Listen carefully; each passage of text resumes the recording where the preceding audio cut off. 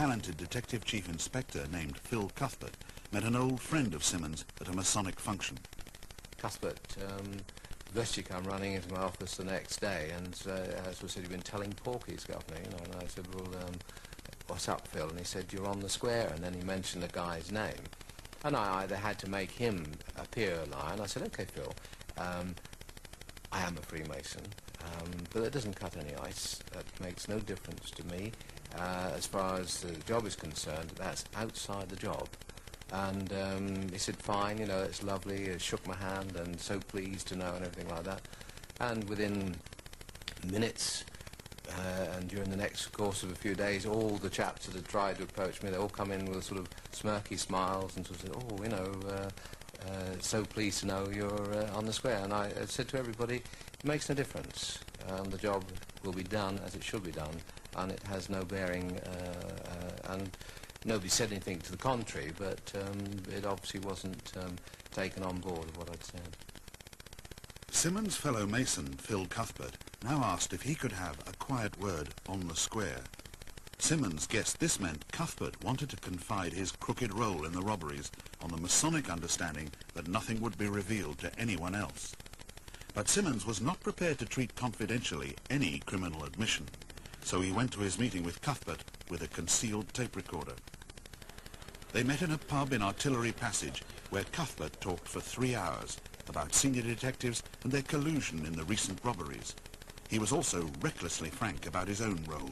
I think Phil took Freemasonry in a very serious vein, and he believed that, as I was now an accepted rather, that he could talk to me under those lines, and you know, many Freemasons take the craft very, very seriously, like a religion, and that it's sacrosanct to them. And I think that he felt that he could talk to me under that vein and that I would not let him down.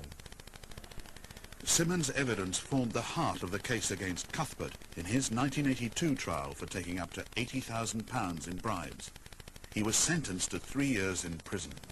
But the man who gave evidence against him now became a Masonic outcast.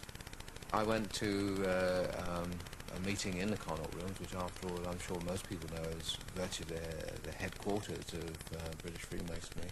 And a chap that I'd known for many, many years was there. There's a police officer and a Freemason, and we caught eye across, I suppose, twice the distance I'm sitting from you, and he just stared at me and just shook his head like that and run his finger across his throat. I thought, gosh, what am I doing here?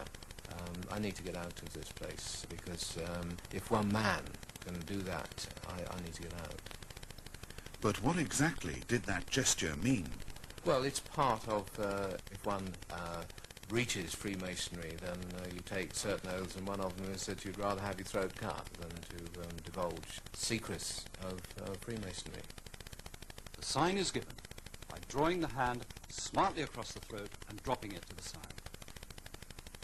This is an allusion to the symbolic penalty at one time included in the degree, which implied, as a man of honor, a Mason would rather have his throat cut across than improperly disclose the secrets. I don't think anybody very seriously believes that these threats will be carried out.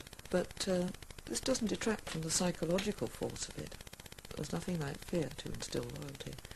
But I think even more powerful is the other fact that comes out in the ritual, where they say not only will these appalling things happen to you physically, but you will be cast out from us in every other way.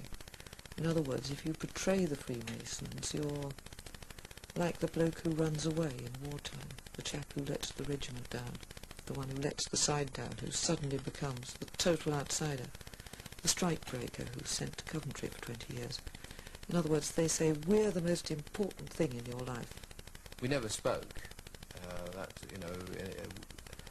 Words and actions, and it wasn't an idle gesture. It was one I took in the way in which he meant it to be given. John Simmons resigned from his lodge, dismayed at the gap between Freemasonry's high principles and their often shady practice.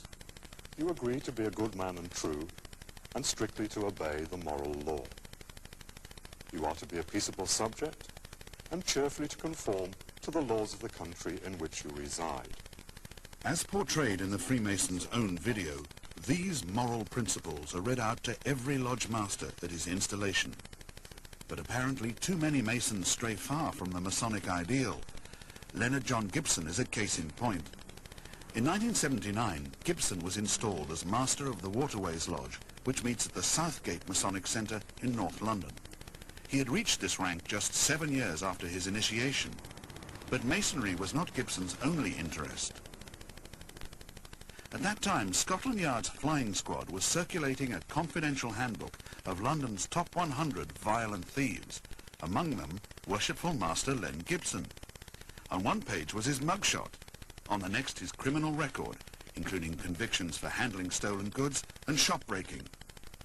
Gibson's modus operandi, or crime speciality, was shown as armed robbery. Yet there were 8 policemen among the brethren of the Waterways Lodge at the time Gibson was master.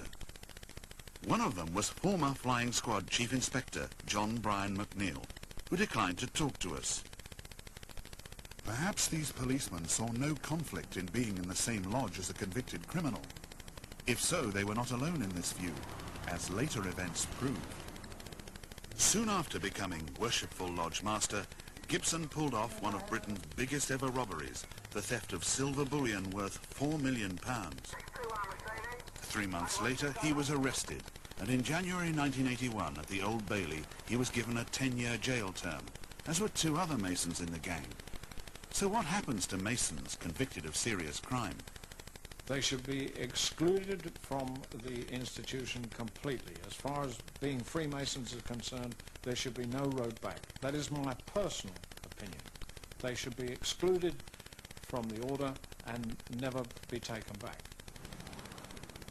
Not all of Freemasonry feels that way, for the silver robbers weren't thrown out. Throughout Gibson's 5 years in jail, he was listed by the Waterways Lodge as a country member. On his release, the lodge welcomed him back.